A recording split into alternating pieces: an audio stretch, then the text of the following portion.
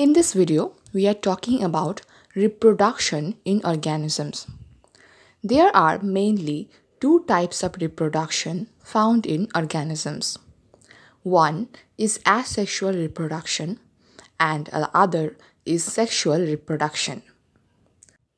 Different types of asexual reproduction is found in different organisms. Number one can be fission. Fission means the division of unicellular organisms into two or many individuals. Fission can be two types. One is binary fission and the other is multiple fission.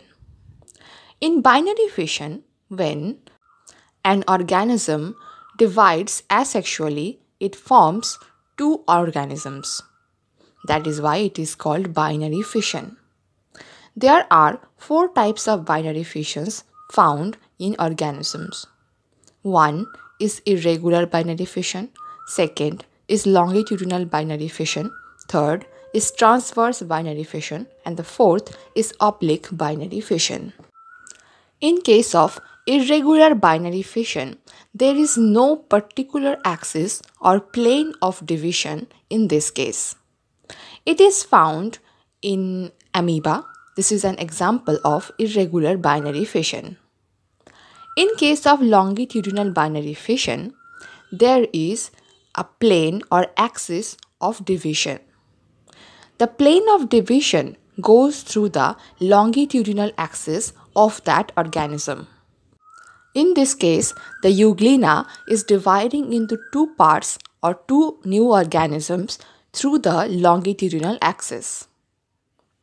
In case of transverse binary fission, the plane of division goes through the transverse axis of the organism, such as in paramecium, the plane of division goes through the transverse axis. So here you can see that the division is going on through the transverse axis. In case of oblique binary division, the plane of division is oblique. It is found in Ceratium. This is an organism where the plane of division is oblique. There can be more examples of these kind of divisions. The second type of fission is multiple fission. In this case, when the parent organism divides through asexual reproduction, it produces more than two individuals. In this case, the nucleus of the parent unicellular organism divides into many parts, and each part of the nucleus contains the cytoplasm and becomes new organisms. An example of this is found in Plasmodium. Now coming to the second type of asexual reproduction, which is budding. In this process, the daughter individual are formed from the parent as small outgrowth or bud, which grows gradually and acquires the form of the parent. The bud gets the nucleus from the nuclear division of the parent organism. Example of budding can be found in yeast, hydra, or it can also be found in Taenia species, where it is called Sporulation. The body of Taenia is segmented, and each segment is called strobila, and a new segment forms when in the neck of the Taenia a new bud appears. A bud, or it is called the strobila. A new strobila appears. This is how a Taenia species grows in length. This is also a type of budding which is called sporulation. The third type of asexual reproduction is regeneration. In this case, it is found in different organisms. As an example, it is found in Chlamydia. When a part of that organism is fragmented by chance, then this part can grow into the whole organism. It can also be seen in starfishes. When a leg part of starfish is fragmented, then this part of leg can form the whole starfish. Now, the fourth type of asexual reproduction is fragmentation. In this method, the body of the adult organism breaks apart into two or more pieces, each of which then grows and reforms the deficient parts to constitute a complete animal. What I have drawn here is a Spirogyra. This is an example where fragmentation is found. Now, the fifth type of asexual reproduction is gemmule formation. So, gemmule formation is found in sponges, especially the freshwater sponges. So, this is a sponge. Sponge can reproduce through both sexual and asexual reproduction methods. In the asexual method, the sponge grows an internal bud, which is called the gemmule. The gemmule looks something like this. This is the asexual unit of reproduction in case of these sponges. The structure is having some kind of cells inside it, and the micropyle is the mouth of this structure. This is the outer layer or the outer membrane, and it also has the inner membrane. These cells which is inside it, these are called the archaeocytes. These are the archaeocyte cells. There are some structures in the outer membrane. These structures are the spicules, which forms the outer structure of sponge. The archaeocytes are totipotent cells. That means they can form the other types of cells of the sponges. That means a gemmule can give rise to a new sponge.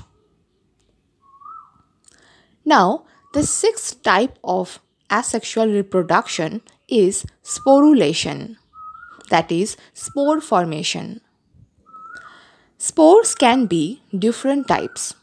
Here, we will talk about few types of spores.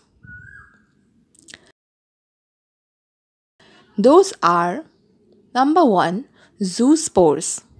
Number 2 comes the Conidia. Number 3, the Chlamydospores. Number 4 is the Oidia spore, and 5 is the Sporangiospore. Now, the zoospores are those kind of spores which has flagella, and they are motile spores. They can move with their flagella.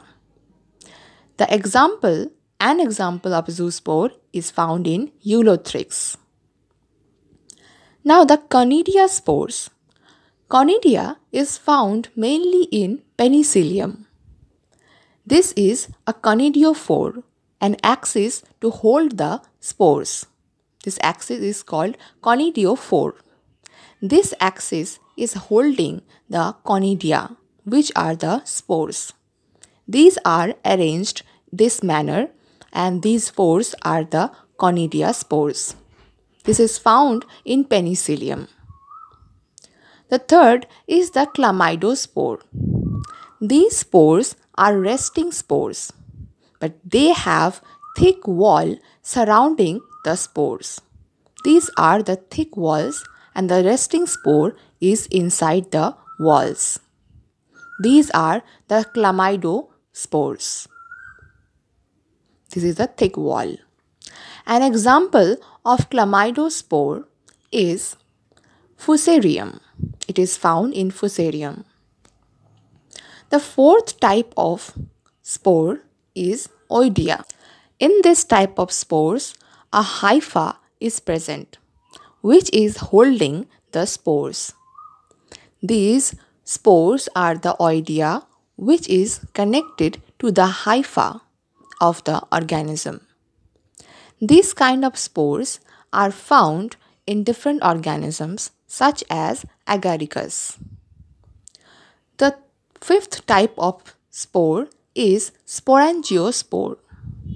In this type of spores, a structure is present to store the spores, and this structure is a sac-like structure. And these sacs are the sporangiums, which is containing the spores. This is the sporangium or the sac, which is containing the spores. And these spores are called sporangiospores. These kind of spores can be found in rhizopus and mucor. This video was all about asexual reproduction. In the next video, we will talk about the sexual reproduction. And for the full page photograph of this video, you can go to the Instagram page or the Facebook page of mine, which will be in the description. And also tell me in the comment box if this video was helpful to you or not. Thank you so much.